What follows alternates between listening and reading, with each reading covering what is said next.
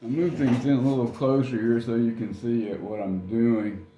The Amado water key is preferred by a lot of professionals because it eliminates the bump that's inside the trumpet that the normal water keys cause, so they feel like it makes a difference in the way it plays.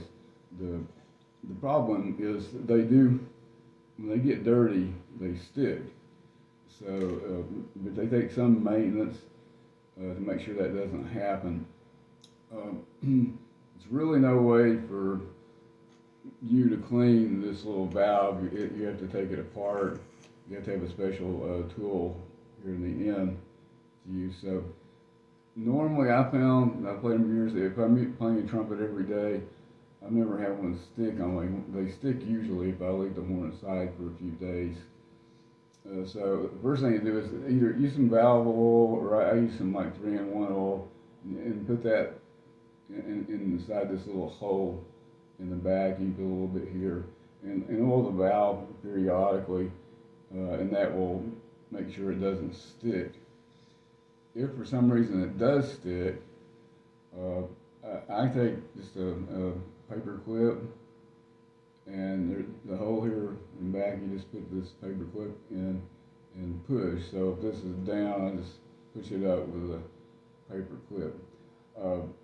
So these are, they're easier to maintain than a normal water key. A lot of players think the trumpet plays better with this key, so it's been very popular. It's just the one issue because you know, if I'm playing in a concert and it suddenly sticks, then it's not quite as easily remedied as a regular water key or something. So that's the main maintenance issue with your Amado keys.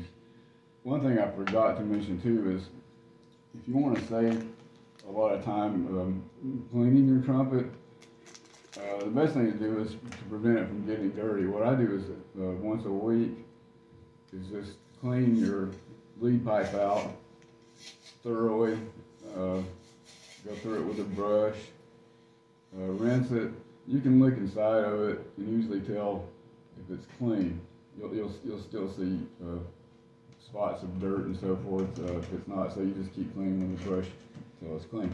If you do that, maybe additionally the tuning slide, crook, then your trumpet's not going to get very dirty. You won't have the dirt down in the valves or out through the horn, and which after a while, you know, your horn's not going to smell good partly, and the bore of the trumpet keeps getting smaller and smaller because it's filling up with debris, which is basically food particles from what we eat that comes out of our mouth. So you want to keep it clean. I won't tell you any gross stories about things that happen with dirty trumpets or what you see crawling out of them, but I found just cleaning that lead pipe saves you a lot of cleanings. You don't want to get so dirty that you have to go to a technician shop to have it cleaned, because as I said, there's some they use chemicals that I don't recommend to use on the trumpet, and of course they brush down the valves often, and that can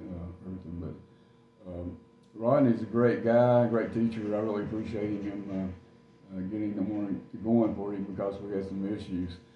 He played it for me, and it sounds the way I want it to sound, so I'm very happy with that. So from that standpoint, I didn't get to play it, but I'm sure I would have been very, very happy based on what I heard from Rodney's performance. So just enjoy the trumpet a lot. I really appreciate your business, and let me know how things are going.